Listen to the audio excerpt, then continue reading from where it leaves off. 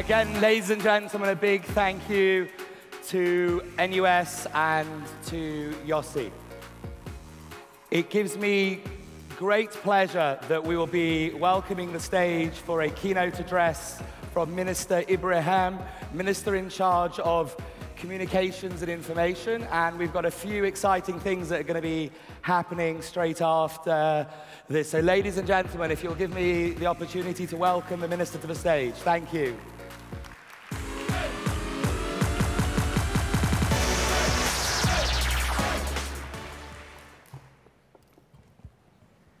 Thank you very much. A very good morning to all of you. Singapore is indeed proud to host Innovfest Unbound. The event name is fitting. Innovation often requires us to be unbound by inherent constraint, and in many ways, being unbound by constraint is also the Singapore story. Singapore's founding fathers were acutely aware of our constraints. We are small, and we lack natural resources. So when Singapore became independent in 1965, we have a population of 1.9 million people, a nominal GDP per capita of about $500 US, but these conditions never deterred us from punching above our weight in the global arena. Dealt with such a hand of cards, we had to be creative and innovative in building the Singapore economy. We opened our economy to external markets as our forefathers envisioned Singapore to be a meeting point for conducting business between the East and the West, Singapore as the global business hub. Being unbound by size, resources, constraints, and borders, we developed a growth strategy that have served us well in that economic era. But we are entering into a different era today, where a world of mainframes and desktops is making way for cloud and the digital economy. Singapore needs to innovate and enhance our growth strategy to overcome our physical limitations and bring good jobs and opportunities to all Singaporeans in the digital age, and no Singaporean will be left behind. As part of Singapore's roadmap to become a smart nation, our enhanced growth strategy for the digital economy will go hand in hand with our digital government strategies. In fact, as we speak, the Singapore Head of Civil Service, Mr. Peter Ong, is currently making a speech about digital government at the Digital Government Exchange. Indeed, both the public and private sectors have important and complementary roles to play. So let me now outline three key thrusts of our enhanced growth strategy for the digital economy. The Singapore government has never shied away from taking calculated risks in investing in the future, as evidenced in the Singapore story. For the digital economy, it is imperative that we make strategic decisions on where and how Singapore will harness frontier technologies to develop capabilities that will power our future economy. These technologies have begun to disrupt and, more importantly, redefine the way we live, work, and play. They also bring immense opportunities for growth if we could harness them and build new capabilities. So during the Committee of Supply speech in March, I mentioned that we would be increasing our investments on frontier technologies such as artificial intelligence and data science.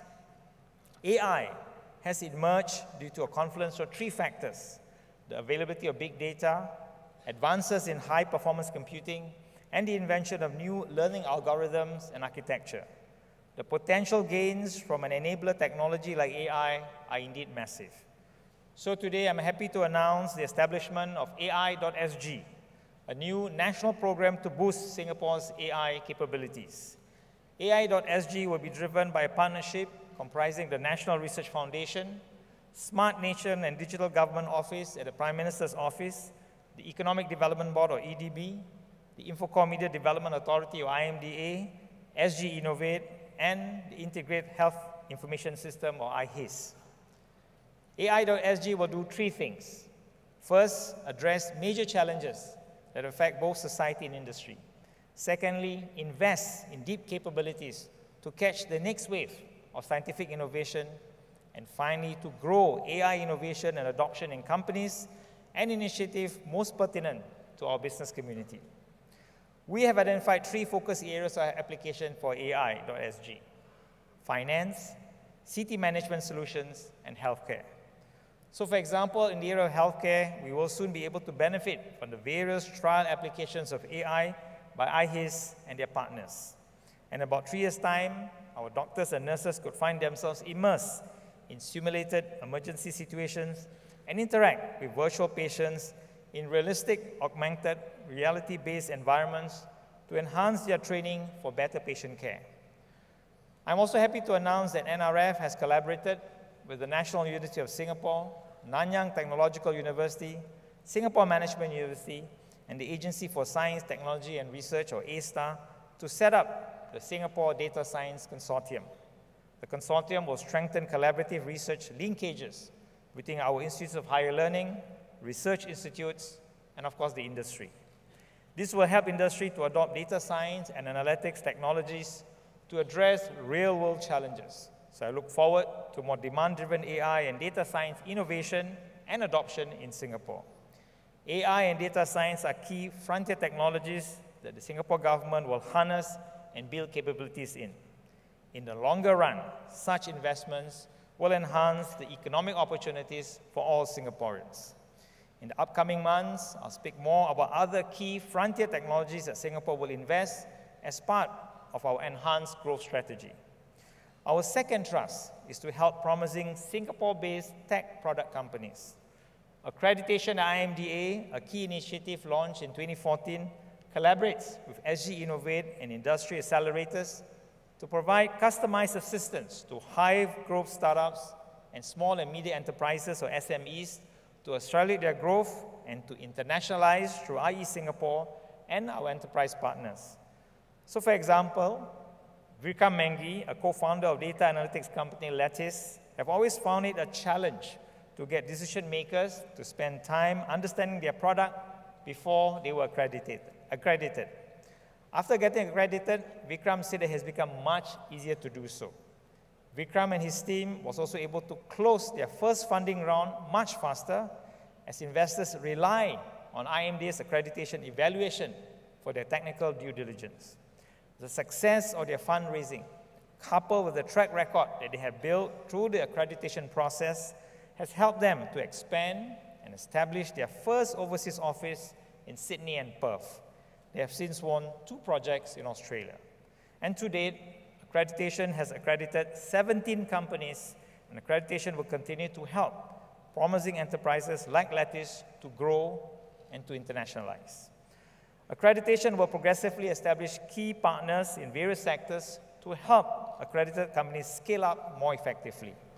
So today, I'm pleased to announce that IMDA's partnership with DBS, UOB, and OCBC, which have been very active in creating and supporting innovative fintech solutions. Through these partnerships, accreditation at IMDA will support the banks in driving innovative fintech solutions within the organizations and the sector.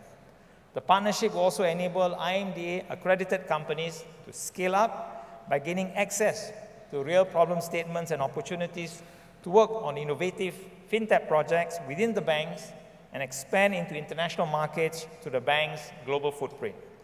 As with startups, the Singapore government will also continue to provide customized support for SMEs to seize opportunities in the digital economy. In my speech in Parliament in February, I talked about how SMEs go digital will help our SMEs' overall level of digital readiness to help them at the various stages of their digital transformation journey. By today, I'm pleased to hear that the SMEs Go Digital now has close to 50 pre-approved digital tech solutions that our SMEs could tap on to innovate.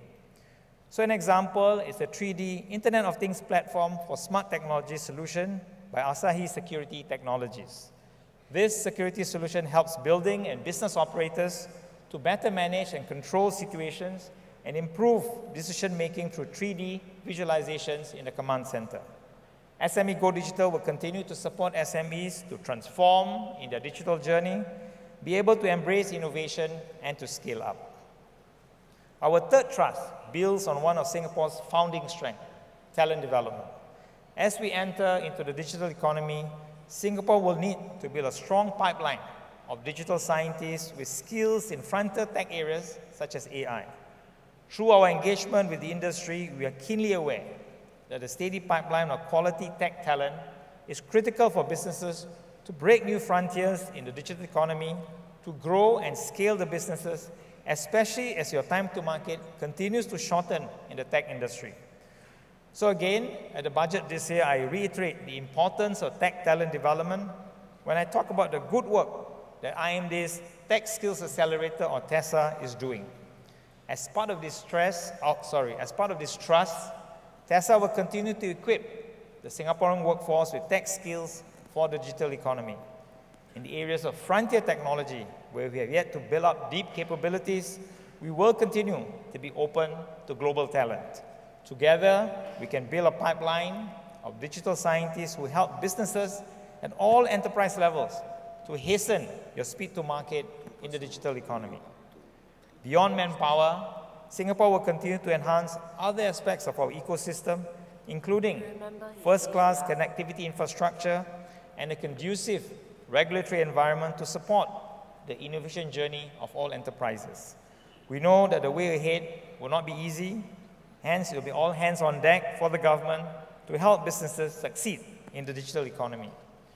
So what I've outlined today will be complemented by efforts from many other agencies, such as Startup SG's Founder Initiative, which will encourage first-time entrepreneurs to start new businesses in frontier tech areas, and SG Innovate's BASH, Singapore's all-in-one facility to help build tech communities and networks across the entire value chain.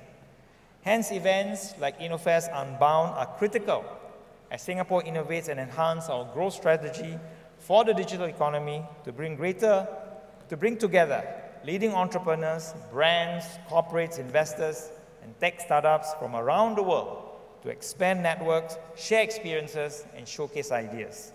I have no doubt that we will see the most innovative tech ideas here, igniting a passion for innovation among Singaporeans, young and old, from all walks of life. This year's Innovfest Unbound features 4 additional satellite events to highlight the trends shaping the world of tech, and I'm sure that you'll make plans on how best to harness these tech developments for your endeavors, as will the Singapore government. So let us be your partner in innovation in this journey as we charge ahead together in the digital economy.